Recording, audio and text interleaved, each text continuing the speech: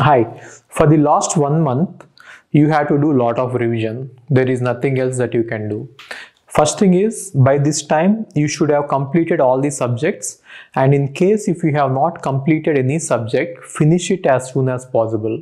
There is no point in going to GATE exam without completing the entire syllabus. So finish the subjects as early as possible. And for those who have completed all the subjects, first thing is write down the short notes. You have a long notes, now make a short notes for revision and try to revise all the subjects every day in the short notes. Along with that, you have to do certain things. First and foremost, PYQs are very important.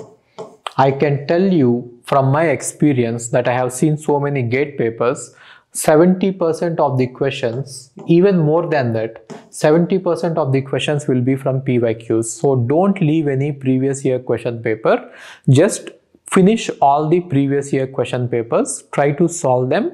In fact, if required, you take each paper and write and solve them as if you are solving the GATE exam paper. Okay, so take every question paper and you solve it. This is most important thing. PYQs are important than test series.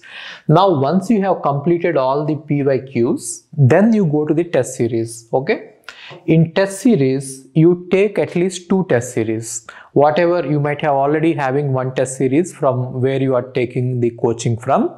Now along with that, take 1 more test series, take 2 test series and complete all the tests. Don't do anything else. Revision and test series if PYQs are completed. Otherwise, complete PYQs. Okay. So test series, 2 test series you take it and write each and every test, and after taking a test, analyze where you are doing mistakes and revise that particular concept and again go to the next test. Okay, take lot of test series, right? And last 3 days you try to relax. Don't do anything in the last 3 days. You just relax and if possible just revise a little bit, but don't do more than that. Okay, so these are the things that you should be doing. First of all, complete the syllabus. If you have completed the syllabus, go for PYQs. If you have completed the PYQs, go for test series.